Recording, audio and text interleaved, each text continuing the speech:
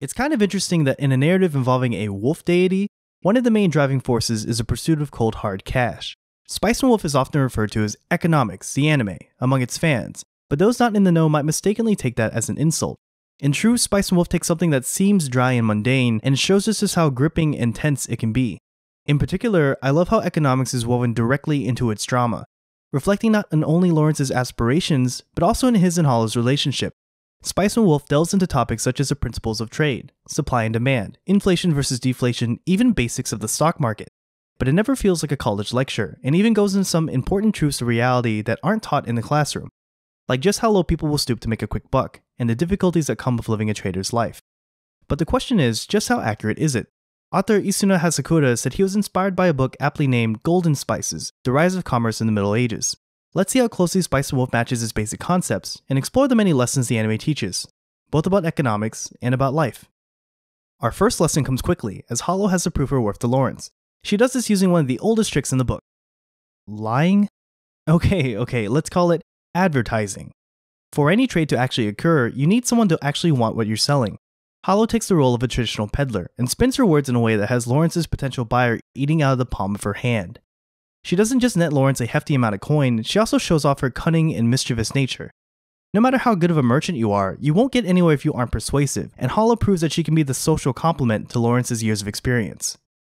As the anime goes on, we learn that Hollow is more suited to life as a trader than one would think.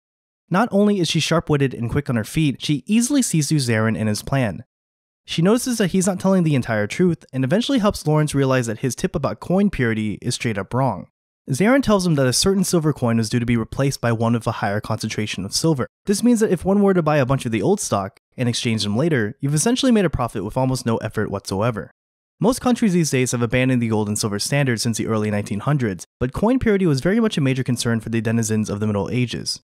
Just like how Lawrence and Hollow have to juggle several different kinds of currency and their ever-changing values, the average French merchant also had to deal with each town minting their own coins. Eventually, the various world leaders began to manipulate the purity of silver in their money in an attempt to sneakily obtain a monetary advantage. Fortunately, Hollow notices the deception, because otherwise Lawrence would be sitting on a lot of money that would only continue to be worth less and less as time went on. Currency speculation doesn't play much of a role today, but it definitely still exists to some extent. If you can accurately predict changing currency values, you can make a pretty penny. However, excess speculation causes some disastrous results, something we'll go into a bit later. Lawrence and Hollow quickly learn that people like Zarin are far from uncommon. After miraculously coming out ahead from nearly being scammed, they find themselves once again with their backs against the wall, facing another harebrained scheme. In an effort to erase the debt they incurred, they resort to smuggling gold across the border, acting more like pirates than merchants. They plan to sell it in a city overseen by the church, as they place a much higher value on gold.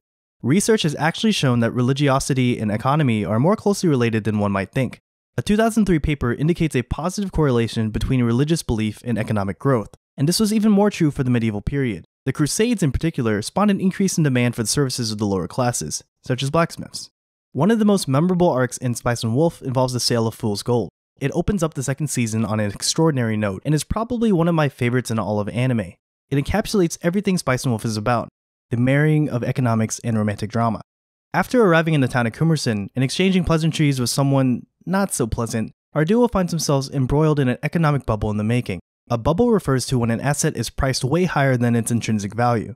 It tends to result from excessive speculation, gambling on the idea that something will be worth more in the future than it actually is. Caught up in the excitement of the festival, the medieval equivalent of Dr. Oz is able to sell vast amounts of pyrite, aptly named Fool's Gold.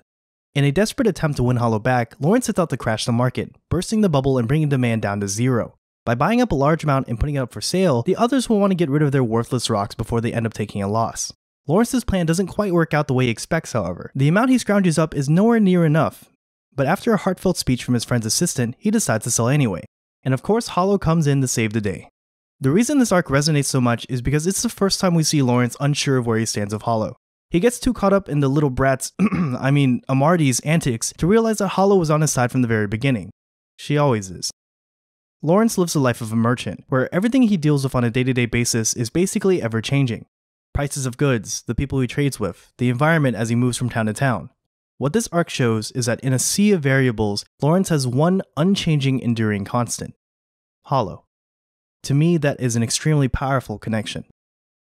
While Spice and Wolf is no substitute for an economics class, and probably won't have you acing your test anytime soon, its narrative is still governed by basic economic principles. Even with all the more fantastical elements, much of what transpires has at least some basis in the economic climate of the Middle Ages. You can even see some elements of what Lawrence and Hollow go through today. One might consider the stock market a very complicated version of Kumerson's pyrite ordeal. But what makes the show fantastic is what those basic economic principles stand for, like the loneliness that comes with being a traveling merchant. The transition from acquaintances to friends, how it's healthy to be skeptical of someone proposing a great deal, even those that you felt close to. And in contrast to that, the steadfast trust of someone you love. Thanks for watching, and be sure to like and subscribe for more content. And of course, if anything I said was wrong, I'm sorry. I must have stuttered.